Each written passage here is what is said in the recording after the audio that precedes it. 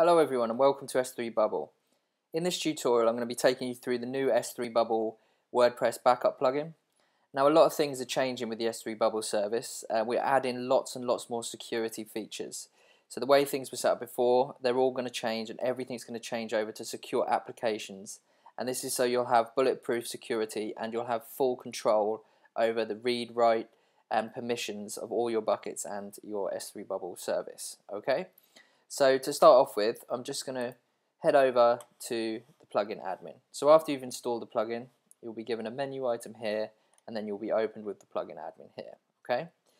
So with a new service, you need to head over to S3bubble, and there's a new link here called Apps.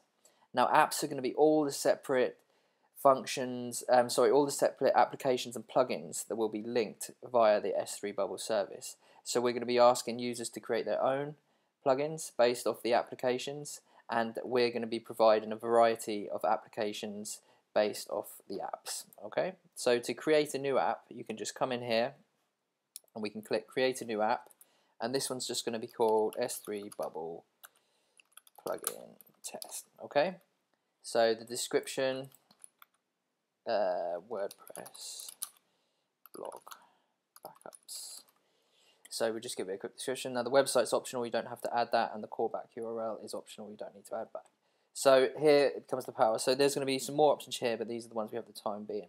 So for this app, you can either give phpMyAdmin access. That means they'll have access to the whole of the Amazon S3 and S3bubble service. So they'll be able to read, write, and have full permissions over IAM users and all the Amazon services that they provide.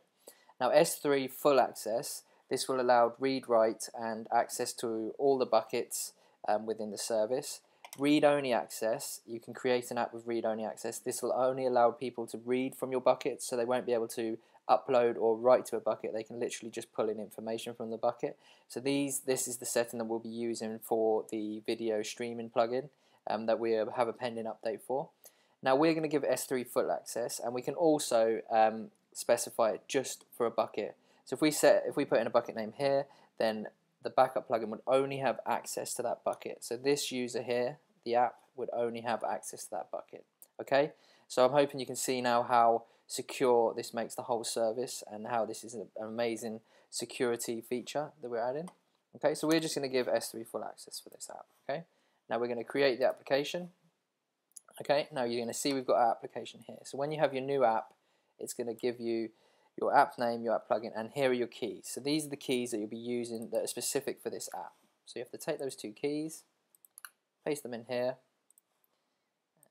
and this one here, and paste them in here. Now you can enter your bucket name, or you can just click save, and as long as your keys are correct, you'll then have an option to select all your buckets here. Okay, so we're going to create a brand new bucket for this service. So this is going to be called S3bubble.wordpress.backup.test. Okay, so that's going to be our new bucket. We're going to create that bucket, and a success, our new bucket has been added. Okay, so let's just go back over to our plugin, and we're just going to find our new S3bubble backup. So it's called S3bubble WordPress backup test. Okay, so we can now save the changes again, and there you go, we're completely saved. We're successfully connected to Amazon S3. So let's head back over to our bucket here. So as you can see, we're in our brand new bucket here, and we have no data within this bucket. So we're going to be using this bucket to back up all our files and folders and the database from our WordPress installation. Okay, so let's just set some standard settings. I'm just going to set an email. Let's activate database scheduling. We'll actually send the backup as an attachment. We'll run a database backup every hour just for testing. It will run at the time passed, and then obviously we're going to activate the file schedule backup, and we'll just get that to run every day at 12 o'clock. Okay, let's save changes. Okay, great. So you can see our activation schedules are brand new and they're set here. So now we have a couple of other settings. So we're all set up now and ready to go with our plugin. Let's go over to our list, and you'll see that our list is connected to the S3bubble backup test bucket that's on S3bubble, but we actually don't have any backup stored in that bucket yet. Okay, so we can go in and we can just create. Oh, okay, so it says here, it's quite good that this has happened. So this is in the WordPress tutorial. So this tells us that it hasn't managed to create this folder here. It was not created. Check permissions. Okay, so we can read this tutorial, but I'll actually show you how to do this now. So when we're in our folder, we can just come straight over to our plugins folder. Now in S3bubble Backup Test, so all we need to do, download that. Got our backup here. That's just now locally on our computer. We've pulled it out of the plugin. That's got all the files we need. Then we can just head into our WP content folder, okay, which is here. And then let's just re-upload. So you can see we've got our brand new S3bubble Backup plugin here. Now you just need to set permissions on that plugin. So we set the permissions to 777. Okay, so there's full permissions.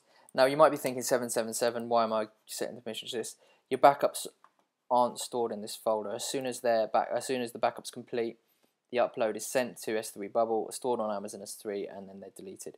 You don't really want a big folder with all your backups stored, because it would just completely cause a huge load on your server, and you'll find that your actual file size just goes really high, and then you'll struggle with complications with your hosting. Okay, so we've got our service there, so let's just refresh. Okay, now you'll see, great, we've got our new backups folder there, which is available. We've got our files that have been created, and this just says gzip isn't active, which is fine. Okay, so we can just click create a database backup now. There we go, so let's successfully backed up, and there you go, we've got our first backup. Great, so we can then download that, we can install that on a different install. Now this isn't stored anywhere locally on your machine. It shows you that your local bytes folder is 0 bytes. This is actually stored within Amazon S3. Okay, so you can see the power of this. Everything is stored in the cloud. You always got access to this. If someone managed to hack your site and delete everything, you could then just download your SQL, re-upload, and you're not going to lose any of your data, which is really important. So let's do the same thing with files.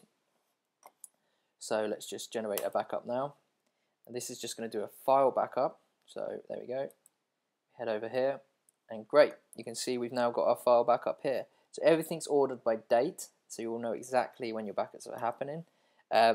You'll be able to download this either directly here.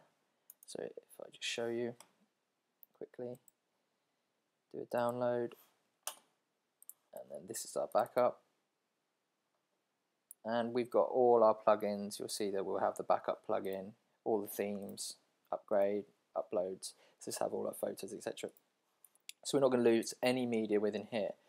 Now everything's going to be scheduled, so the scheduled backup time is going to happen. So everything is scheduled, so your backup will run every hour, this will run every day.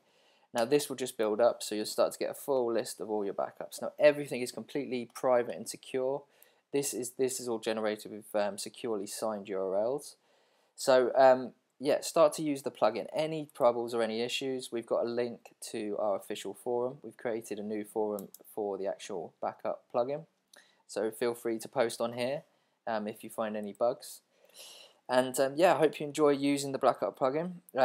This is just the first video tutorial. I'm doing some more video tutorials on actual site transfer and how to just so say if we wanted to take this site and we wanted to just install it on another hosting, upload the zip, install the MySQL database. So I'll be taking you through some of those tutorials in some of the up and coming episodes. So yeah, thank you very much.